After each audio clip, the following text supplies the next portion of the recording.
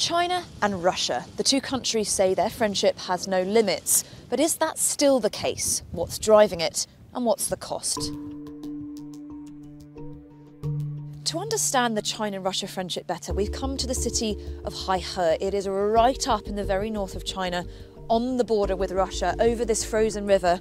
That's Russia itself, and there are signs everywhere in this place of just how vital the relationship is to both sides. There is a huge bridge up ahead that takes trade to and from the two countries. There is a lot of crossover of culture. There is a lot in this town that explains why the countries are such good friends. If you look back over history, China and Russia haven't always been allies. There was periods of conflict along this border, and although China looked to Russia for inspiration to set up its communist system, there were long periods of deep distrust. But the two countries are getting closer at the moment, and there's a number of reasons for that. Firstly, they do a lot of trade with each other, important trade in commodities. Secondly, it's very important for both sides to keep this northern border peaceful. It means both of them can redirect resources elsewhere.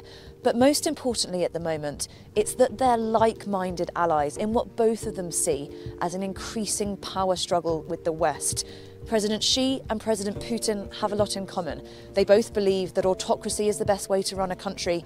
They both have bitter and deep dislike for what they see as American-led interference in the world.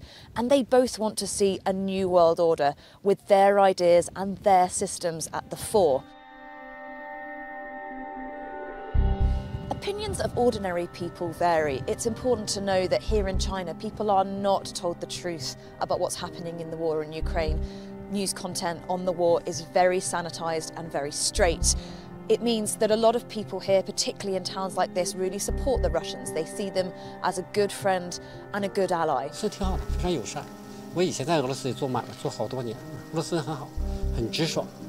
What do you think of the conflict in Ukraine?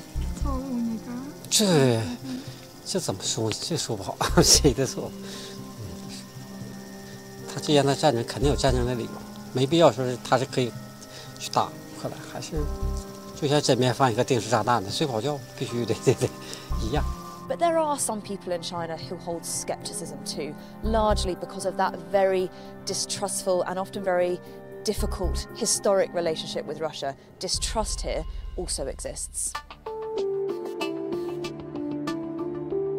In terms of the war in Ukraine, China is positioning itself as a peacemaker. It says it's one of the few countries in the world that hasn't sold arms to either side and that has good relations with both and that could posture for peace. It is the reason that Xi is meeting both Putin and speaking to President Zelensky in the same week. People in the West say those claims, though, ring hollow. The Americans have accused China of preparing to sell arms, a claim the Chinese absolutely reject.